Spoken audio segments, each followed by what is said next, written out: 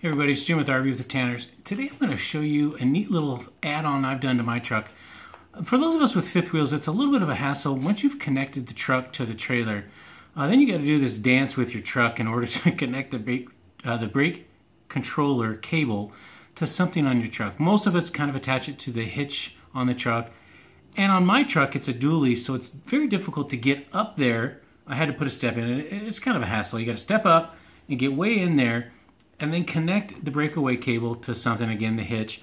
I've just found that difficult to do over time, and it's not easy, time and time again. So what I've done in order to alleviate that is I've gone out and I bought this thing from Uhhggg. That's the website you'll go to. Or I'll put a link down below if you want from Amazon. Your choice. But what it does is it goes into those little holders on the rail of your truck, and it's going to replace that just basic plastic plate there with an actual ring that you can tie stuff down to. When you get it, they're probably screwed all the way in, these two screws. There's one here, and I'll get a little bit closer. Each one of these screws, they go down into that bracket there. Unscrew them all the way, because that's how you're going to get it down into the bed of the truck. I'll show you when we get outside of the truck. And then what you're going to do is put a flathead screwdriver in here, and it's going to hold it up while you screw these back in. And then it gets really, really tight. So it gives you a nice tie down on the bed of your truck. So the concept here is I'm going to replace my breakaway cable with one like this. So this is now able to be a kind of a zip cable, so it'll expand and go back and forth. So once I have this on the rail of the truck, the bull ring, and come directly from the trailer straight over to the bull ring and attach my breakaway cable. That makes it so much better, because now it's a tight connection, and no longer do I have to worry about anything that's in the bed of my truck. Maybe catching that brake cable. I don't have to jump in the back of my truck anymore in order to connect, and then do it again when I disconnect the truck.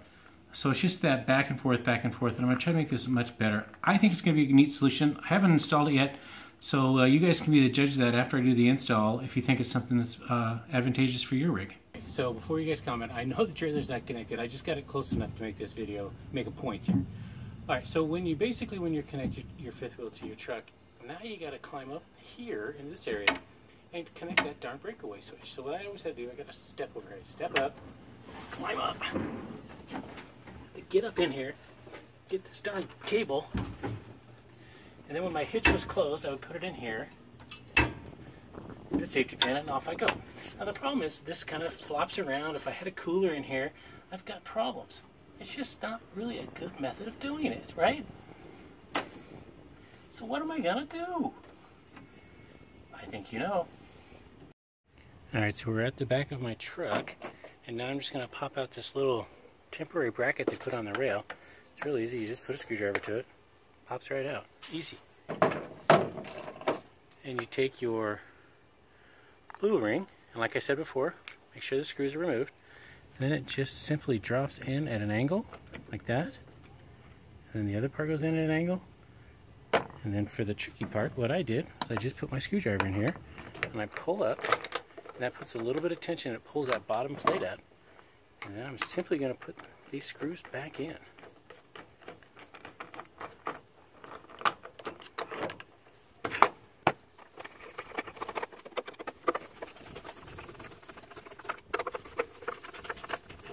Alright, well, I'm sure I fast forwarded through that. So now, when I'm ready to access this, I just pull up on it.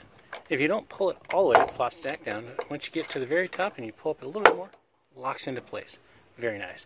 Now, we used to ride, I put dirt bikes in the back of here, so I could easily use this to tie down some of my dirt bikes. But what's going to happen now is I'm just going to use this cord, attach it over to my fifth wheel, and this is going to be my breakaway switch. The next step of this project is to replace the brake cable. So what I'm going to do is, first off, take off the existing breakaway cable, just cut it away.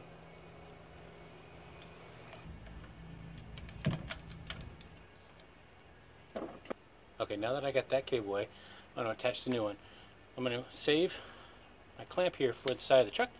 Then you can use this typical, what they use for like keychains, and I'm going to put that onto the breakaway. So now that we've got all that other stuff taken care of, we've got the bull ring installed on the truck, we've got the new breakaway cable installed on the hitch.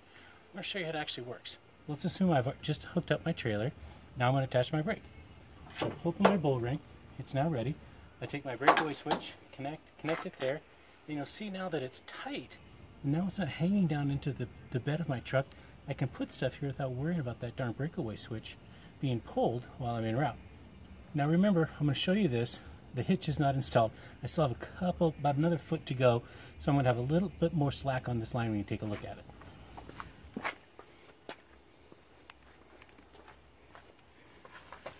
So now you'll see when I do get fully attached, this is going to be basically parallel to my bull ring, and this has plenty of slack to move around in the wind, but it's not down in the bed of my truck.